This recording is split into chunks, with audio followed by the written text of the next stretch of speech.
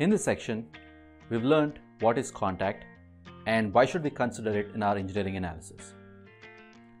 We have seen how two different objects can interact with each other by transferring forces between them, and how the way they transfer these forces can result in different contact forms.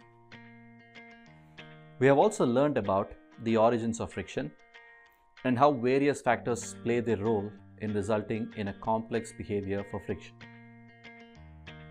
Although we discussed about the numerical modeling of contact, we did not do a deeper dive into this topic.